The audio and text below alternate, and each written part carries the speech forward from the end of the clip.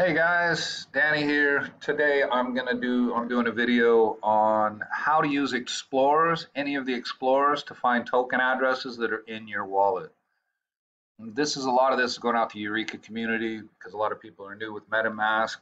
I just did a video on how to back up your Metamask with your private keys.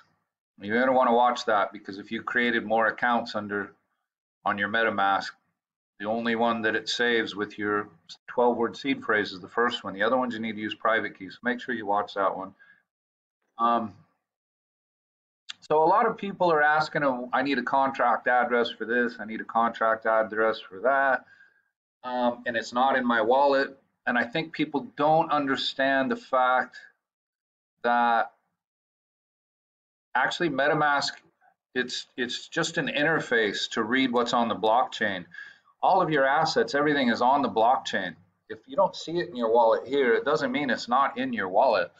It just means you haven't added it yet. And instead of searching around and asking in groups for the contract address, if it's already in your wallet, it's really super easy to find that contract address. Make sure it is the right one though. This might be something you want to verify in a group that you have the right contract address, because there's a lot of scam tokens out there.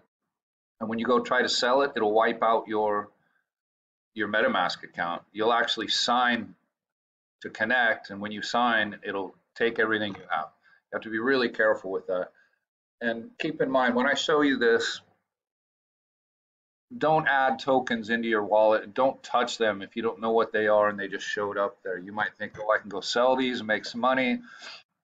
And it takes all of your Matic or whichever blockchain you're on. If you're on Ethereum, it'd take your Ethereum.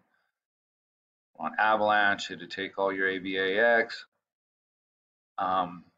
So that's a good reason to set up multiple accounts and back them up with your seed phrase, your private key, right?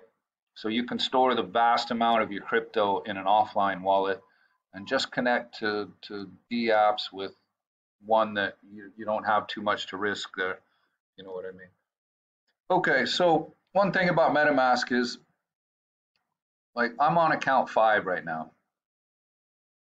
right? That's my account, which means I have this address, OX71499, right?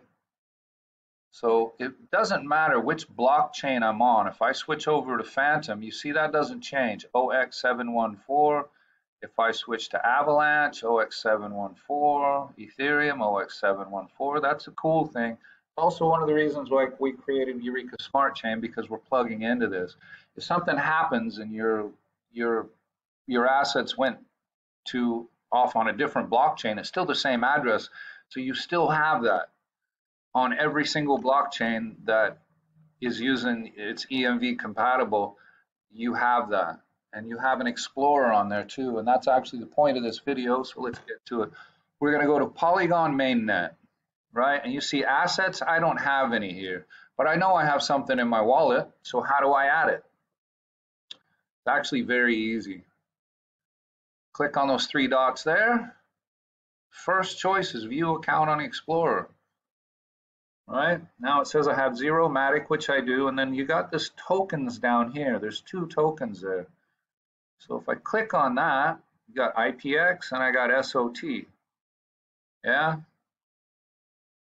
So if I want the contract address to add to MetaMask, I just click on IPX.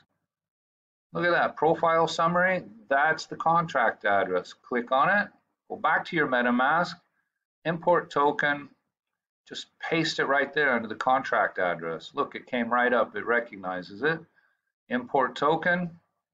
Okay, go back and there it is. So MetaMask is just reading what's in the blockchain. Your wallet, even if you lose your MetaMask, as long as you got it backed up, you're safe. If you see IPX disappears, don't worry about it. It's still in the Explorer. So let's go back and let's add one more. Show you that again. Tokens, click. Oh, I got social media token. I know that's the token that I have in there, SOT. So I'm comfortable to go ahead and add it into my MetaMask so I can use it. Contract address, just click copy, Go back to MetaMask, under Assets, not Activity, Activity is a different one. Assets, click on Import Token, paste it in there. See, it recognized it, SOT 18. Cool. Import token. Look at that, I've got 10,000. Now, if I want to interact with that token, like as in to send it, boom, there you go. Go ahead and cancel that. So this is the same. That's if we go back, I just close that. Let's go back. View account on Explorer, polygonscan.com. Let's just have a look here. If you want to know whether you received some tokens or not, look, I know I got them in there, but where did they come from? If I go under transactions, there's nothing there because transactions is for Matic, the native coin on the Polygon blockchain.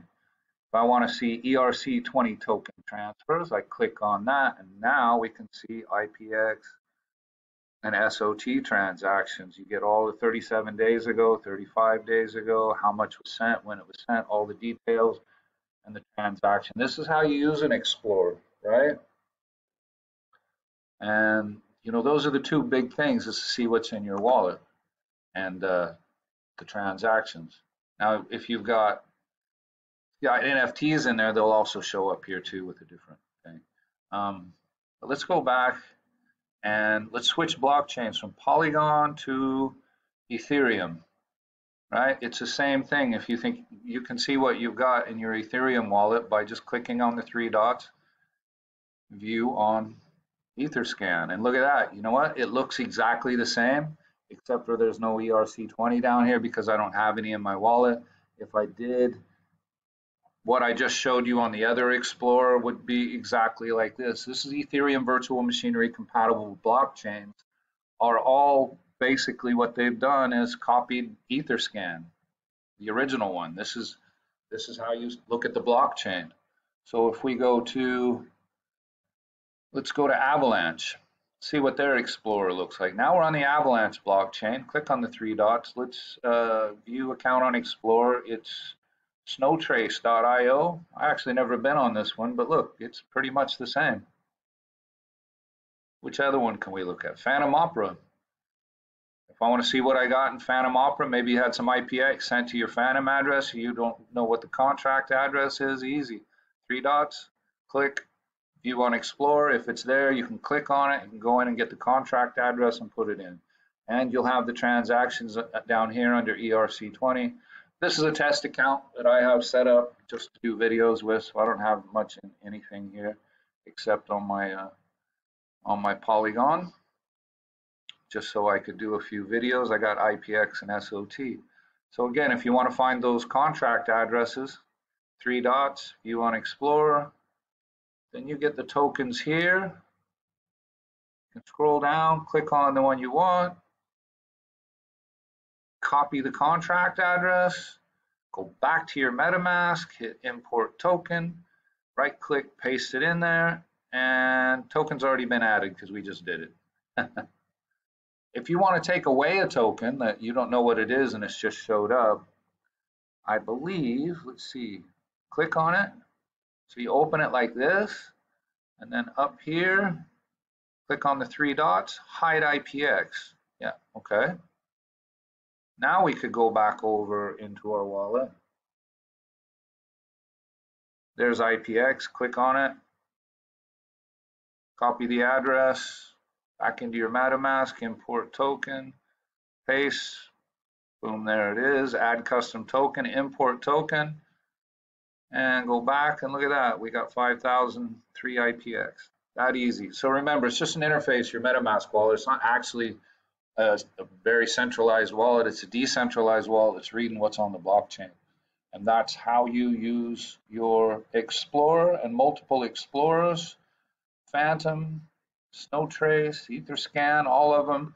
If it can be added to MetaMask, it basically have the same sort of Explorer, and it's the same system. So yeah, there you go. That's the you want to get used to using these Explorers so you can be, learn more and be better educated about decentralized finance and what you're doing. Okay, guys, that's it for me. Thanks. Bye.